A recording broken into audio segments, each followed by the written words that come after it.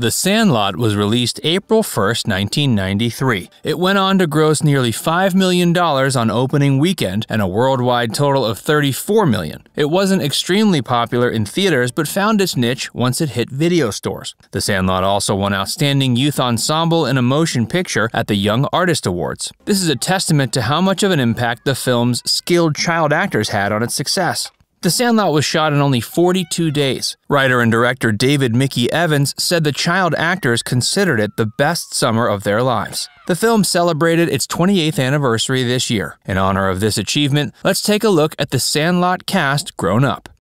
Tom Geary.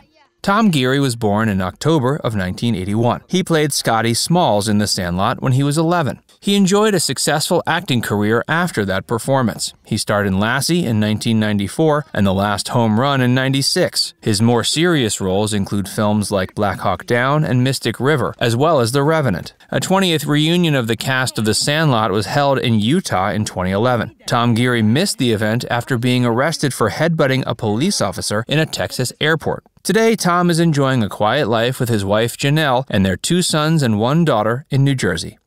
Mike Vitar.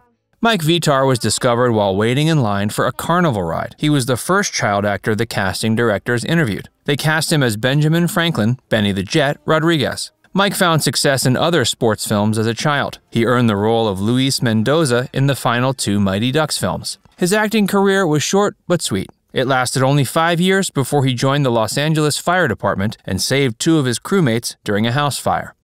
Patrick Renna. Patrick Renna played Hamilton Ham Porter in The Sandlot. The scene-stealing actor earned roles in several other films after that, including 1993's Son-in-Law, 2000's Very Mean Men, and 2003's National Lampoon Presents Dorm Days. Patrick has changed the course of his career in recent years and shifted to TV. He guest starred on shows like Bones and CSI. He's not as famous as he once was, but is enjoying a quieter life. Chauncey Lepardi.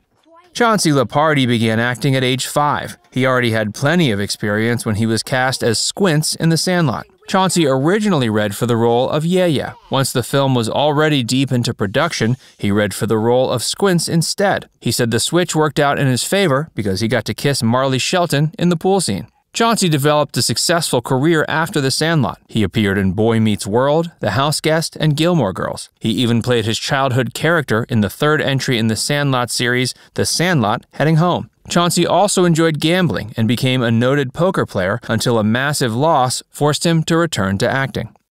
Marty York. Marty York originally read for the role of Bertram, but landed the part of Yeah instead. His character was memorable for beginning each sentence with the words yeah. Marty acted in TV shows like Boy Meets World and Hey Arnold. His career continued to blossom until a run-in with the law in 2009. Marty York wasn't a muscular kid when he performed in The Sandlot, but he's developed his physique since then. In fact, he's now a personal trainer.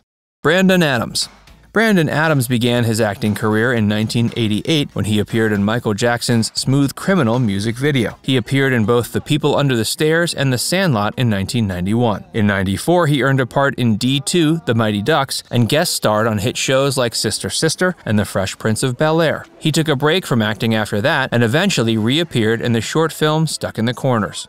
Grant Gelt. Grant Gelt's first acting role was as the voice of Franklin in the 1988 miniseries This Is America, Charlie Brown. He originally read for the role of Smalls, but was cast as Bertram Grover Weeks in The Sandlot. He was also cast in TV shows like Boy Meets World and The 60s. His last on-screen role was in 1999. Today, he's moved into a more behind-the-scenes position as the senior executive at Fullscreen Direct. Victor DeMattia.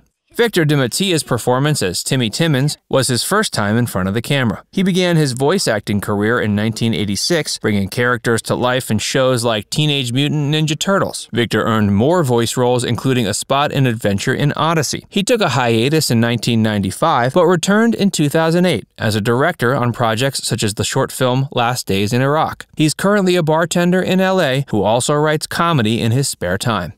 Shane Obedzinski.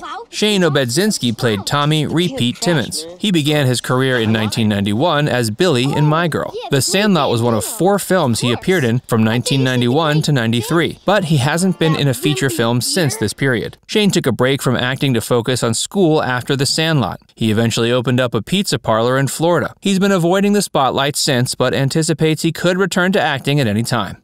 Hey, if you're enjoying this video so far, make sure you give it a like, and subscribe to Trender if you haven't already. Karen Allen. Karen Allen's portrayal of Mrs. Smalls brought a wholesome element to the film. She already had an impressive resume before earning the iconic role. Karen's acting career began in 1978. She starred in famous films like Animal House and Raiders of the Lost Ark. Her film appearances after The Sandlot included Malcolm X and Kingdom of the Crystal Skull. Her most recent effort was in the 2016 short film A Tree, a Rock, a Cloud. She directed and starred in it and won Best Original Short at the Manchester Film Festival. Denis Leary.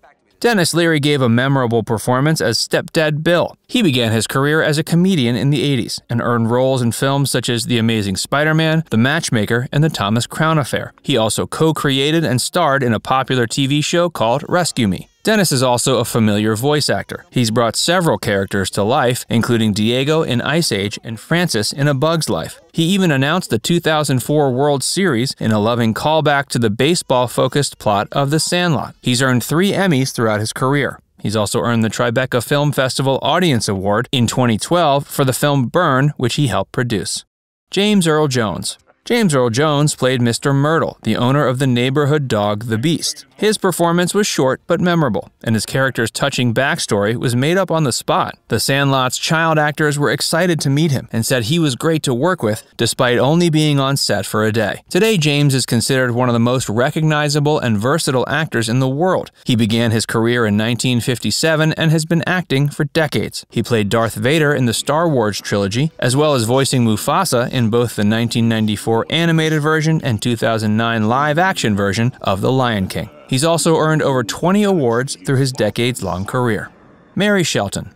Mary Shelton played Squints's crush, Wendy Peppercorn, in The Sandlot. A song by the Drifters played every time her character appeared. The film premiered 5 days before her 19th birthday. Wendy began her career with a part in the film Grand Canyon in 1991. This led to other roles in films like Never Been Kissed and Valentine. She later moved to indie projects like Just a Kiss and Sin City. Her role as Dr. Dakota Block in Quentin Tarantino's horror film Grindhouse also brought her recognition. Her most recent work includes the NBC show Rise and action film Rampage in 2018. Art LaFleur. Character actor Art LaFleur's uncanny resemblance to Babe Ruth was perfect for The Sandlot. What made the casting even more ideal was that he already had experience playing baseball icons. He appeared as Chick Gandhill in the 1989 film Field of Dreams and the 1992 film Mr. Baseball. He acted in other films such as Man of the House and the iconic TV show MASH. He's also showed off his comedic chops as the Tooth Fairy in the Santa Claus 2 and 3.